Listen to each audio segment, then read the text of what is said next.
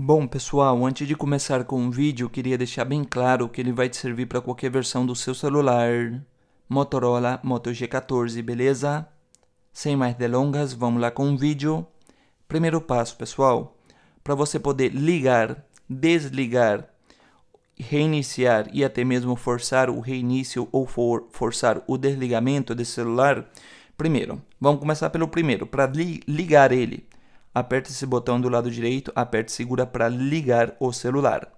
Para desligar ou reiniciar, se o celular estiver desbloqueado assim, você dá um clique no botão de desligar junto com o botão de volume para cima, um clique nos dois juntos. E aparece essas opções onde você pode clicar em reiniciar ou desligar. Caso o celular esteja bloqueado, você pode passar o dedo na parte direita da tela, tem um botãozinho aqui embaixo, ó, você clica, tem reiniciar e desligar, tá ok?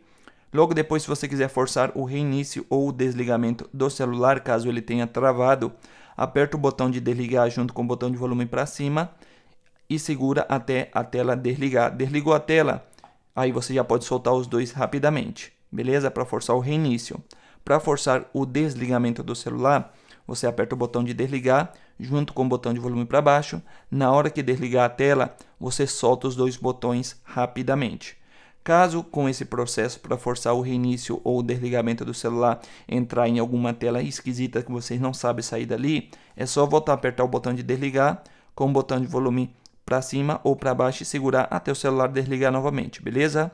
Então, se eu te ajudei, não esqueça do like e se inscreva no canal para mais vídeos. Um abraço a todos e até o próximo vídeo.